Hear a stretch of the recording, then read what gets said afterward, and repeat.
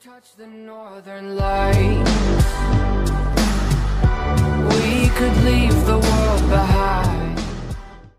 Hey guys, and welcome to a video. So today's video is on how to install how to get past the blacklisted servers on say like on the Archon or any others. So first you need to go to the Forge 1.8.9 download. So I'll pop all the download links in the description. You click on this and give it a second. 5, 4, 3, 2, 1, and it will hopefully start downloading. Okay, because I've already downloaded it, it is somewhere through here. There we go. So you click run when it's already downloaded, and it will come up to this little pop-up. You click install client and OK.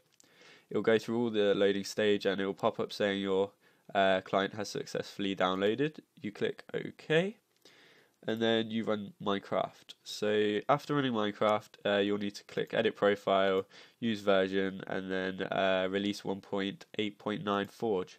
Select save profile and play. It will take about a few seconds to load up, because they'll have to like download all the mods and all that if you've got some.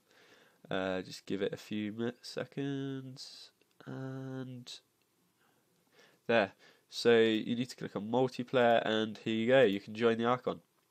Just to show that it is after the Archon's been blacklisted, hence why there's not a lot of people on. 530 out of like a load normally. We'll go on to 1.8 real quick. So let's go on to edit profile again. 1.8. Right there. Save. Play. And it will pop up. And we can't join. And it will come up with an error saying network isn't reachable. So there you go, guys. That is how to join the Archon or any other blacklisted server using Forge. The reason why it isn't blocked is because Forge isn't owned by Mojang, and they won't be able to block their launchers or anything. So that's that's why we can get past.